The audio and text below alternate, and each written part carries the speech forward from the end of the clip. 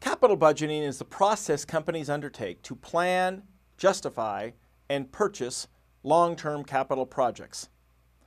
Usually, these projects require large sums of money. This picture is an example of items that would require capital budgeting to acquire.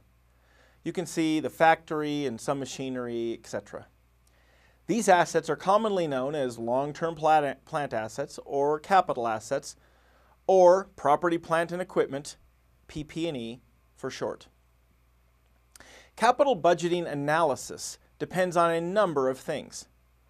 I've simplified them here into three general categories: the availability of funds to undertake new projects, the importance and criticalness of the project, and risk and return of a project.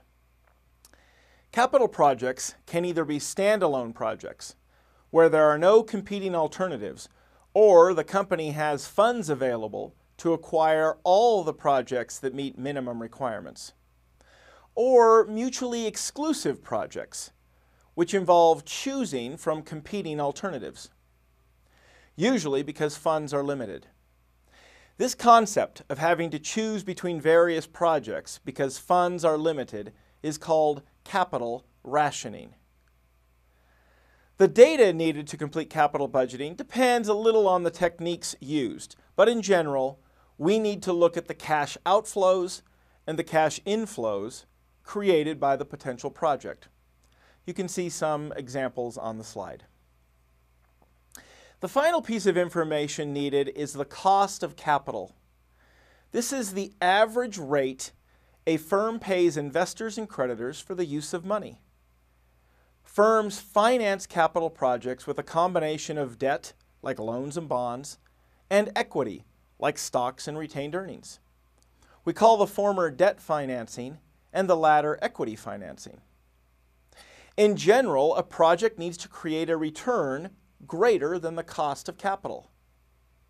For example, if you borrow $1,000 from a bank at a rate of 5% interest and invest that in a project that earns 12%, you would be better off doing the project because the return is greater than the cost of funds invested. The cost of capital is often referred to as WACC, which is the weighted average cost of capital, or sometimes called the discount rate. There are four primary methods used to do capital budgeting techniques. They are the payback period method, the accounting rate of return method, net present value method, and the internal rate of return method. Although I don't know any company doing the accounting rate of return, I think that might be really old school. So there are examples of videos on the other methods which I strongly encourage you to watch. Finally, here are the 6 steps to capital budgeting analysis. They are: 1. Identify potential projects. 2. Forecast the cash inflows and outflows for the project. 3. Analyze the project using appropriate capital budgeting techniques. 4. Choose from the best from the alternatives. 5. Apply capital rationing. Again, this is an important concept.